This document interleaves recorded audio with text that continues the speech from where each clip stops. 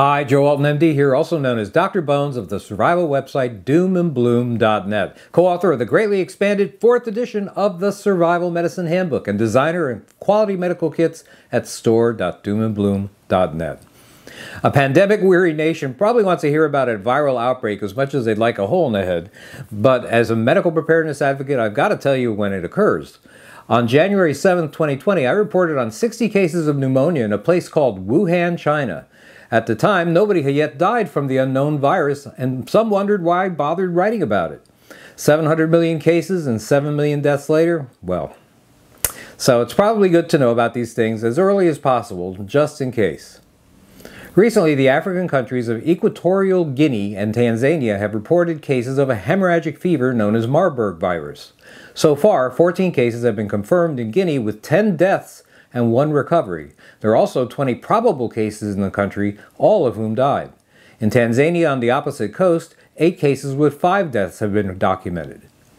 Strangely, the CDC always seems to be a little behind when it comes to issuing warnings about these things. This delay is sometimes a reason why containment of highly contagious viruses is so difficult. The last hemorrhagic virus to reach major epidemic status was Ebola in 2014, with 28,000 total cases and 11,000 deaths. Marburg is similar to Ebola in many ways. Both are viruses in the Filoviridae family. Like Ebola, Marburg causes a disease that severely impacts various organs of humans and non-human primates in a very short period of time. Both are what we call zoonotic infections, which means that they can be passed from animals to people. Even the original animal source of the virus, called the reservoir, is similar. Fruit bats. Bats again. Neither virus seems to sicken the bats, but both cause significant numbers of deaths among their human and primate victims. Like Ebola, it's thought that humans may have first contracted the Marburg virus from undercooked bushmeat. The Marburg virus was first identified in 1967 in, of all places, German and then Yugoslavian labs, after several simultaneous cases were linked to infected laboratory monkeys. Unlike the situation with COVID-19 and the Wuhan virology lab, however, the fact that Marburg was first identified in a lab doesn't mean it was manufactured or otherwise developed there. It turns out that laboratory monkeys imported from Guinea arrived already infected with the previously unknown disease, which spread to lab workers. In the original outbreak, 31 people were infected with 7 deaths before the virus was contained. The very contagious Marburg virus can be transmitted whenever there's contact with the bodily fluids, bedding, clothing, and other personal items of an infected person.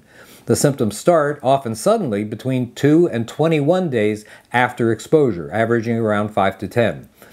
Infected individuals experience high fever, headaches, muscle aches, abdominal pain, and watery diarrhea at first, followed several days later by organ failure and bleeding in the urine, bowel movements from the nose, gums, ears, eyes, or under the skin. Blood loss is often severe enough to cause shock, leading to death. In fatal cases, this occurs around day 8 or 9. Those most at risk of getting infected with Marburg are people who have direct contact with infected family members and, of course, healthcare workers. One contributing factor to Marburg's spread is the custom in parts of Africa of having the family wash the body of the deceased before burial. In previous outbreaks, case fatality rates have ranged from 24 to 88%, depending on the strain of the virus involved and the availability of medical treatment, such as intravenous fluids and blood products. Keeping the victims hydrated seems to decrease the death rate, as it did with Ebola. Oxygen and blood transfusion also help. Patients with suspected Marburg virus disease should be placed in isolation, and those caring for them should wear serious personal protection gear like gowns, aprons, gloves, face shields, and masks.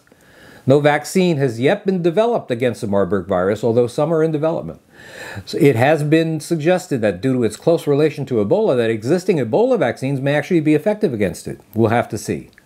The World Health Organization, WHO, considers the risk of an epidemic to be very high for Guinea and Tanzania, but previous outbreaks of Marburg, including one in Ghana last year, have all petered out on their own. I haven't seen many updates on the number of cases, so I can't say if this one will, but the countries involved and their neighbors are initiating containment protocols and other methods of identifying and isolating those at risk.